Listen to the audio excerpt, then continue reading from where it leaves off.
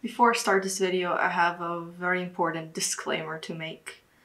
This was planned and filmed weeks in advance, weeks before the invasion of Russia into Ukraine started. Therefore, the content is very lighthearted and has a lot of jokes and skits.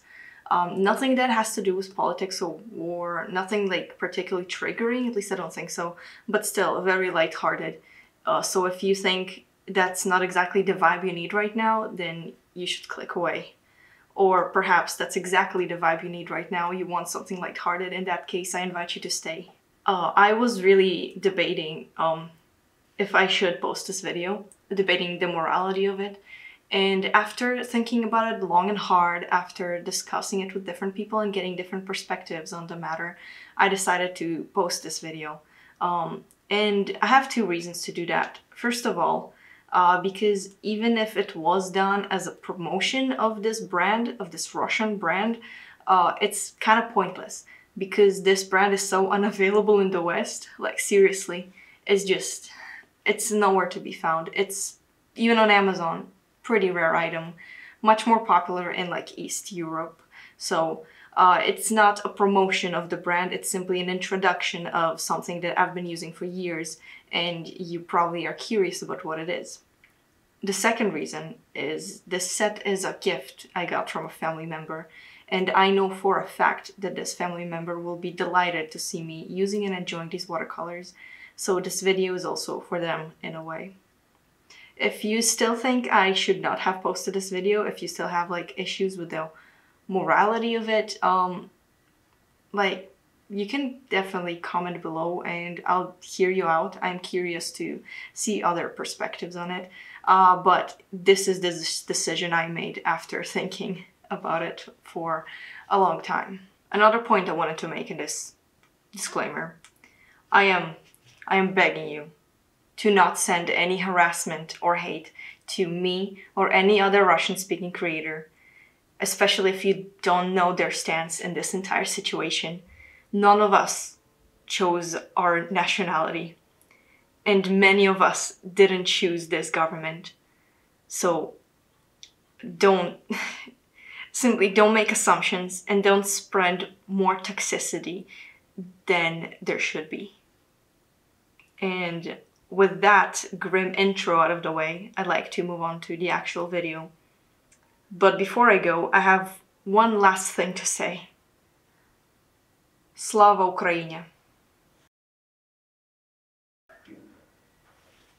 О, привет, друзья! Вам, скорее всего, было интересно, где я была все это время. Я только что вернулась из далекого края Сибири, где я искала северное сокровище. Я сражалась с медведями и с разбойниками, которые тоже его хотели. Но я его добыла. Я его сейчас покажу. So, I lied to you. I never went to Siberia, and I never fought with bears. And this treasure I'm about to show you, the Northern Treasure, actually came from the sponsor of today's video, my grandmother. She traveled to Kazakhstan recently and got me these awesome watercolor sets. So, спасибо большое, Buddha. And no, this is not some kind of weird, shady Russian brand. It actually comes from a very long-lived and well-respected brand that is located in St. Petersburg, Russia, called Nevskaya Palitra. So the name of the brand, Nevskaya Palitra, means the palette of Neva. Neva being the name of a river that is very close to St. Petersburg, where the main factory of the brand is located.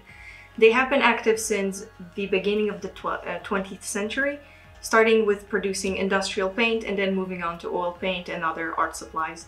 Keep in mind that I got all these information from like really random corners of the internet because the website of the brand doesn't really have official info on it. So if I am wrong, please correct me. And you've actually seen this brand before on this channel. Remember this? This white box that's in every single video? That is my mom's old Nevskaya Palitra palette, with a set of about 24 colors originally. And this is the very first watercolors I ever used in my life, and till this day, 10 years after, if not more, I'm pretty sure it's about 10 years, I'm still using the exact same set. even though I've slowly been replacing it with Daniel Smith as I ran out of colors. Especially my favorite indigo one, which I use so much. I ran out of it several times. In fact, hey editor, can I get a really quick compilation of me using and abusing the indigo? No. Anyway, now that I got not one but two Nevskaya Palitra sets, I can officially show them off on this channel. The two sets I got are the smaller box titled Ladoga and the bigger box titled Biele Noci. Biele Noci, after some research, I found is a bit more accessible in the West. I even found it on Amazon Canada, and you can probably find it on eBay. But I am yet to find any Canadian store that has any Nevskaya Palitra in stock. So I just assumed that it's a brand that is limited to East Europe or just Europe. I'll start with Ladoga. It comes in a paper box containing 24 colors in full pans. My very first impression when opening the box is, wow, that's a lot of reds. About a quarter of the colors are variations of red. It doesn't have my favorite dark blue unfortunately, so it better make up for it somehow. The pans are covered with plastic sheet which shows the colors, and in a moment I will test its accuracy. I have to admit I had no idea what Ladoga means. I consider myself somewhat fluent in Russian, but because I didn't grow up in Russia, there's a lot of vocabulary I simply don't know. My exposure to the language comes solely from my small family. I thought that maybe it's a play with the word Raduga, which means rainbow, but I was very wrong. I asked my mom about it, and she told me that Ladoga is the name of a lake that's also close to St. Petersburg, similar to Neva. So now you also got a mini lesson on the geography of Russia, from the least qualified Russian. I must say, I had very high expectations from this set because I'm already familiar with the brand, and Ladoga did not disappoint at all. The colors are super pigmented and they're very smooth, they activate very easily, which is kind of an issue I'm starting to have with my old palette. And they're just great in general. My two favorite shades are the turquoise and the violet rose. These are two colors that I typically have to mix, and it's just nice to have them already mixed and ready in the pan. And now, let's move on to the bigger and probably more exciting box, Biele Noci. Biele Noci means white nights in Russian, and that's how I'll refer to the set from now on because I bet my constant switch between languages is giving you a massive headache.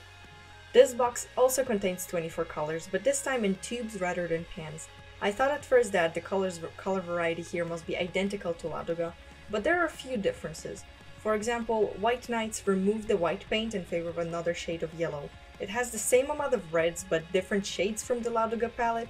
The purple is different, and there are 4 shades of blue instead of 3, which is great for me because I'm a huge fan of blue, as you know.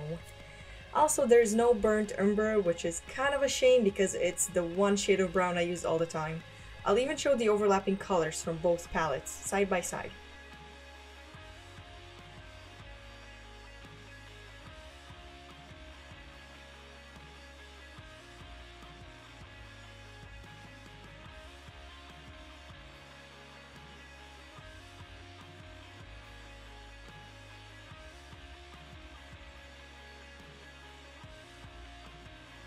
That makes 12 overlapping colors in total, so half of each set. So if I run out of the paint in the pans and Ladoga, some of them I can replace with the tube paint from Biele Noci. But still, there is no indigo! Why isn't there indigo? That's my favorite shade of blue and both sets don't have it. That makes no sense. I wonder, like, what made the manufacturer decide to just remove that color from all their sets? Like, it's not some kind of niche shade of blue that nobody uses. I don't think so. So honestly, I can't even decide which one is my favorite. They are, like, both palettes are pretty much the same. The main difference is just the few colors that are different. One is tube, one is pans. Chances are I'll probably use the overlapping colors from the tubes to refill the pans because I just don't work from tubes. And I'll just use them interchangeably, and honestly I'm already thinking that maybe I should just take all the pans from my new paper box and just put them in my plastic box, because that's kind of annoying. That's kind of a criticism I have towards the packaging. It's really cheap and not sturdy. I really wish they had the plastic box that is just more comfortable to use, but I guess that would raise the price a little bit. So yeah, that's my main criticism, but overall these are very good paints. They're very smooth, very pigmented, super bright. It doesn't have too much of that annoying granulation thing they do sometimes, like, you know, the pigment separates from the binder, and like, sure, it works when you want to add some texture, but I feel like most people don't, and like, you have to be super careful when you choose your brand. But all of these, they dry very smoothly, and that's awesome. That's something I really like. But I guess the main question in this video, the million-dollar question is this brand better than Daniel Smith? And in my opinion, I would say very close. Like, if Daniel Smith is my 10 out of 10, this would be my 9.5 out of 10. The only reason I even switched to Daniel Smith is because this brand is not so available in Canada. Like, I could not find it in any art store.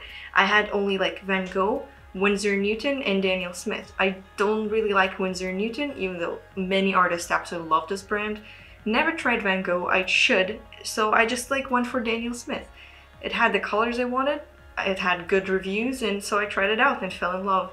But yeah, if I could just replace my colors that I ran out of, my favorite indigo, if I could replace it with Nievska Palitra, I would have done it absolutely, like at the time when I started running out of paints. If you ever find yourself in like East Europe and the Russian mafia is telling you, hey, you either paint or die, this is a very good option for you.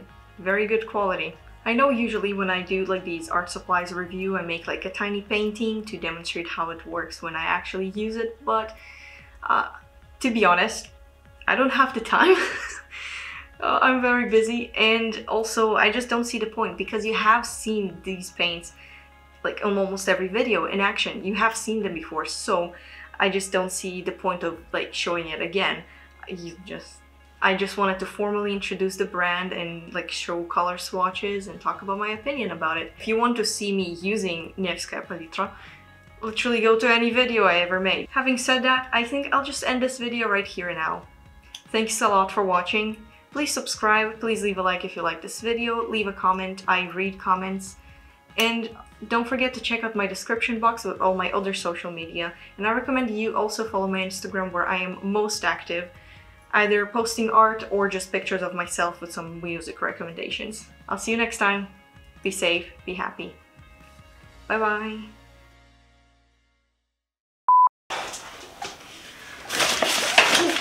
Oh my god. And I forgot how to do intros. Outro. I forgot how to speak English.